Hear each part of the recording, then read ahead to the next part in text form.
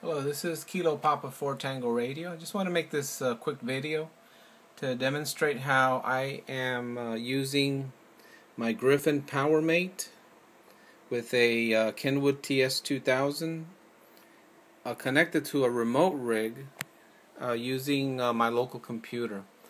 Just to let you know, I'm trying to demonstrate how I was able to configure this little device, Griffin Powermate, so that I can control the VFO of my Kenwood TS2000. So right now I'm connected. I'm going to raise the volume here. Okay. And it's going to show you how, for example, I'm on that frequency. So when I move my Powermate here, I'm going to move this back and forth. So just observe how as I move the wheel, VFO goes up, VFO goes down. Okay? And what I'm doing is simply moving this wheel back, actually clockwise. Let me just show you here. Clockwise and counterclockwise.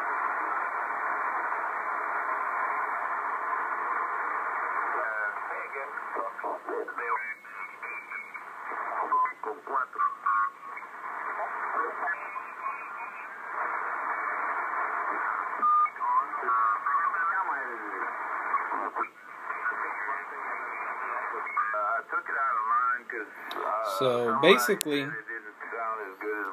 instead of having to use this knob, I'm using this knob. And I can quickly configure this knob to do something else. If I just want to, instead of moving frequencies, I want to tune something else. Since I'm using the ARC 2000 from Kenwood here, all I have to do is move the mouse around and let's say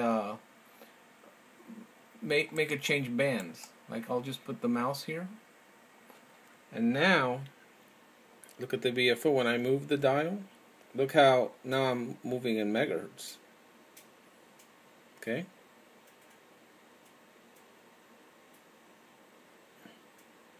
And if I just want to do some coarse, I just put the mouse here, and using my little dial, I just tune around.